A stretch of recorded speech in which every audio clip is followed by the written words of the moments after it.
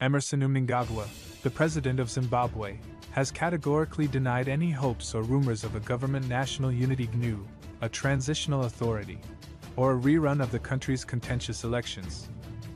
President Mnangagwa slammed these notions as unreal during a ZANU-PF Politburo meeting in Harare, calling those who supported them delusional.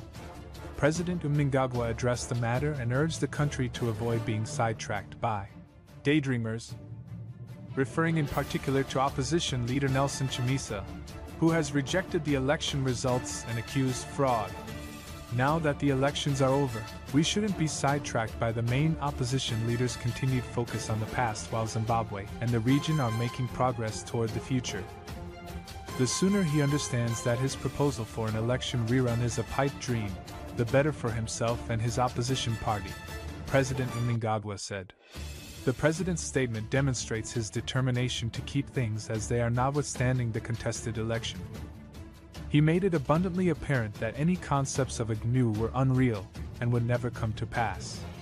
The people have once again given ZANU-PF, a revolutionary mass party, the power to rule our magnificent nation.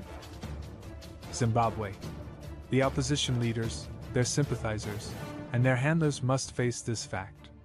It is a pipe dream to entertain any talk of a second attempt, a purported government of national unity, or a transitional administration.